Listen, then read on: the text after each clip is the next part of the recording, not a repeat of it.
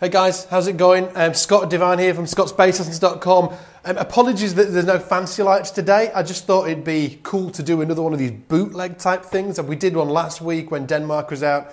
DMAC, or Denmark, is the guy that normally does all the fancy lights and cameras, but he's doing something today, so he's not around. So I thought it'd be a cool thing to just throw another one of these things out today, like boot guerrilla style lessons. And one of the things I get asked for over and over again is tips on flying with your bass. So I've put some cool tips together just to help you guys out. So tip number one is actually nothing to do with bass playing. I'm just going to make sure that this is recording.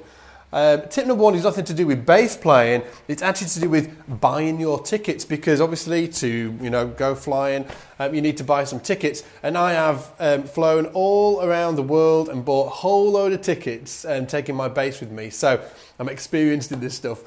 So the first one is buying your tickets. Make sure that you have your browser in incognito mode if you're buying your tickets online.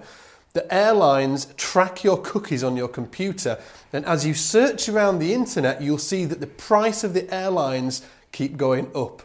Okay, now this is super evil airline marketing techniques where they're adding scarcity. As you keep searching, they're tracking your cookies, and the price of those flights are going to keep going up. So that's why, if you've had it before, your partner shouts through, hey, the prices are going up, we should book now. It's because they're tracking your cookies.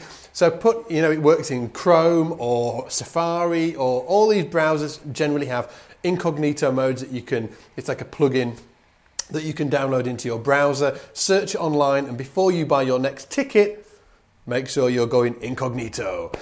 Great band, by the way. So that's the first tip. The second tip, I've written them down here. I can never remember this stuff. The second one is prepare your bass. So when you're taking your bass, what I like to do is loosen off the strings, because if it's going in the hold, and we're going to be talking about whether you should be taking hard cases or soft cases in a few minutes, if it's going in the hold, it's going to be super cold in there, so I like to, just loosen off the strings in the case. Now, talking about cases, I want to talk about packing your case, and this is tip number 3. So tip number 3 is, if you're taking a hard case, okay, let me just pull this down so you can see what I'm talking about. Okay, so if you're taking a hard case, what you'll find is the bass will move around like that, and that is bad, because if you've been on flights before, you'll have seen those evil, how evil they are when they're handling your luggage, and they'll be throwing around your case. So you don't want your case to be moving around like this. So what I do is I just get a bunch of socks and tops and things like that, and put some of that in the case. So around here, and what the points that you want to, the points that you want to focus on is the top of the headstock and the butt of the bass, because that's where it's going to move. Okay, so socks and things around here, and then a couple of socks down by the bottom of the bass as well, because a lot of the time they'll drop it on the end of the case, and I've seen things like the cracks down the headstock down here, and I've also seen it where the jack pin here, is that what it's called? Not a jack pin.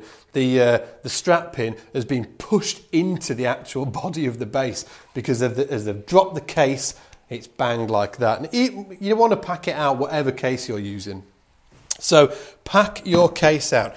The next sort of case tip is, if you're taking a hard case like this and it's got a lock on it, don't lock the case, because, and I learned this the hard way, if it's going in the hold and they want to look in there for security reasons, they do sort of random security checks, and you've locked it, they will pop it open with a screwdriver and it will break the actual lock of the case. So even though you'll want to lock it and keep from people going in there, don't do it. The best thing to do is use duct tape or gaffer tape, and what I like to do is do a few rolls around here, a few rolls around here, and a few rolls around. So 3 times around. So it's not going to pop open, it's definitely not going to pop open.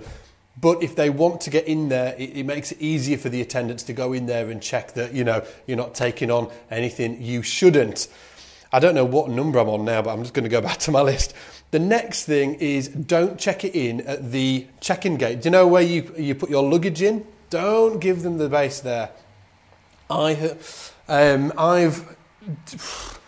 been flying around the world doing gigs for nearly 20 years now, and out of all those 20 years, I've only had to put it in one time down that, the evil conveyor belt where everybody's grandma's huge 20-stone case is going down. It's probably going to land on top of your on top of your bass.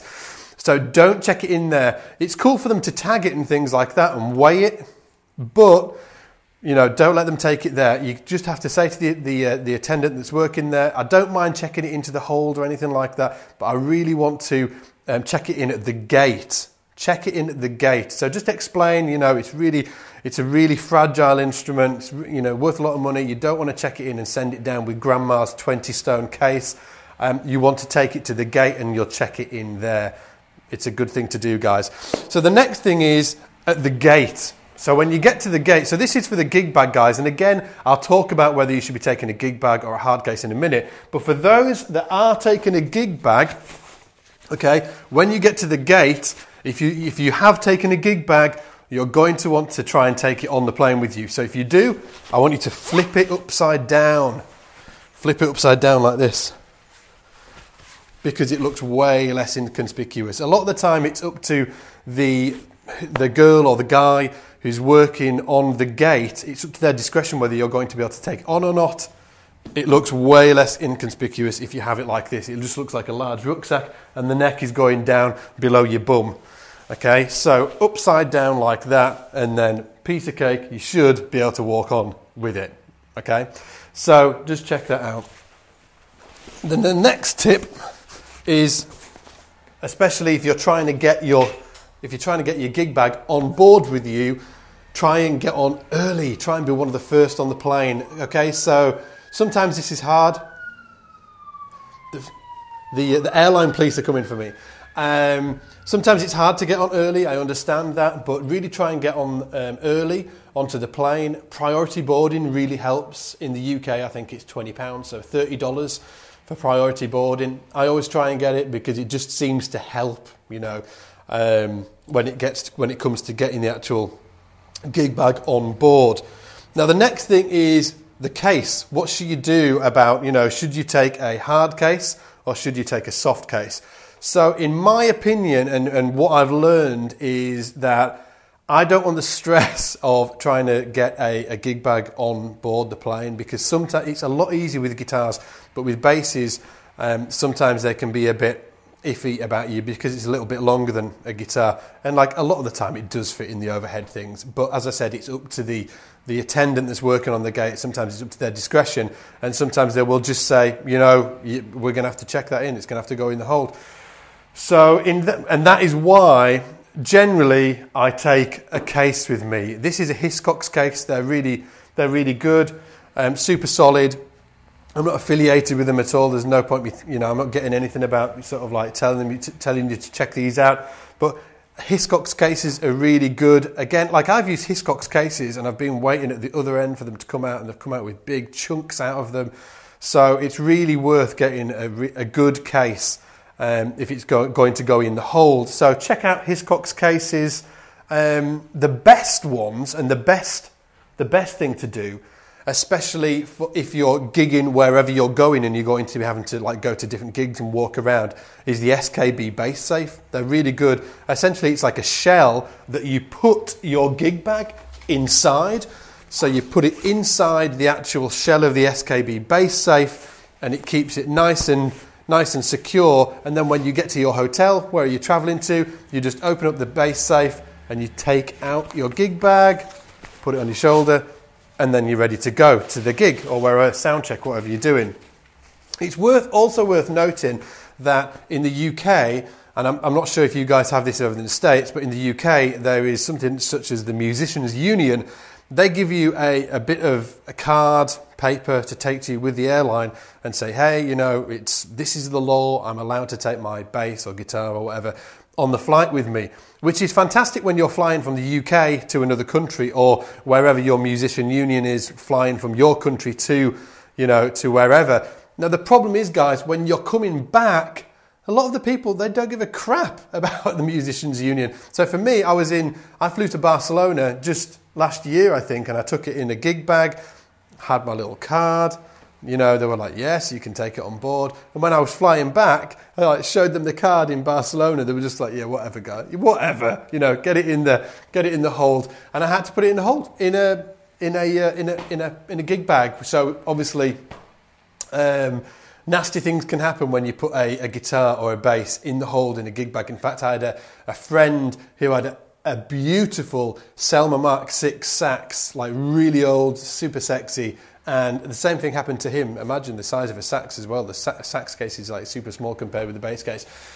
He got to the gate. They said, you've got to put it in the hold. He put it in the hold. And when he got to the other end and it came out in a million bits, essentially. It was completely smashed to bits. So it's really worth bearing in mind that if you are taking your gig bag on to the plane with you, you are taking it on. You know, there is an element of risk to it. I have done it in the past, but me personally, I really like taking a hard case. But again, I will not check it in at the luggage check-in. I'll get it tagged up there and things like that, but then I'll take it to the gate and make sure they take it there. And just a little extra tip on top of all these tips. If you're taking do you know when you put the bass on upside down and things like that, if they've tagged it up to go in the hold, you can kind of sometimes tuck it behind you and they will assume that you've been told that you can take it on the plane. So that's just another tip to help you get that bass on the plane. Again, it's super scary stuff, guys, but if you really organised with what you do, it's fine. Just get a good case and you'll be good to go. So if you haven't checked out Scott's Bass Lessons today, if you haven't checked out scottsbasslessons.com yet, go over. There's some cool stuff for you to download. There's free lessons. There's a podcast. All the video is super sexy, not like this old school. This is old school, right? Like I started 5 years ago. Was it 5 years ago? I think it was 5 years ago. Anyway, guys, thank you for all the support as always. And as always, I'll see you in the shed. Bye.